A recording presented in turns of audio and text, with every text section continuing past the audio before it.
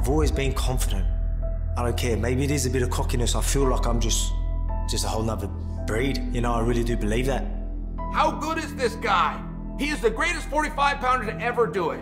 The great reign is alive and well. Enter the undisputed UFC featherweight champion, Alexander Volkanovski. Fitness, strength, durability, technique, IQ. He's got it all. He absolutely has it all. He is so well-rounded. He can do everything inside of the octagon. Let's just take a moment and appreciate this man. Volkanovski has no weak areas. This is a special and this is a rare, talented guy, and he deserves credit. He got to go out and he got to get it for himself. He's one of the most impressive champions in the history of the sport. I'm the best, no matter who's in front of me. Here is the Mexican sensation, Yair Rodriguez. The ceiling is so high for this young man. He's got so much potential. I put all of my heart in there, and I always find a way to win. It's just a matter of time, you know. When I get my chance, I'll get it. I'm gonna become a champion. You just don't know what's coming at you when you're fighting Yair. On the Mexican style is just going forward and getting hit, and now it's my turn. I'm gonna hit you harder. The danger factor from Yair Rodriguez on the feet is unique.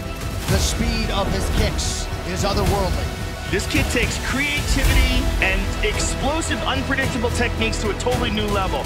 It is tough to put together a highlight reel better than this guy. It's been a successful career. I'm always gonna keep on pushing forward to become a champion. He's got great skills, he's a gamer, but I'm just gonna nullify all of that. The king of the 125-pounders, Brandon Moreno. You are the first ever from Mexico UFC champion. ¡Viva México, man! ¡Viva México! He has unbelievable killer instinct. He said, listen, I feel sorry for Brandon Moreno because I'm going to take his head.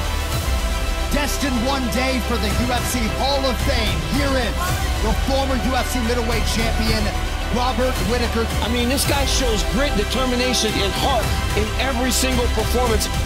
Dricus Du Plessis! Wow! South Africa is officially on the map now. Here we go, ladies and gentlemen, for the undisputed featherweight championship of the world. Here we go, folks. This is crazy. I don't know what's gonna happen, but I do know it's gonna be fireworks. This will deliver, I guarantee. I'm just gonna prove why I'm the champ, hurting him, finishing that fight.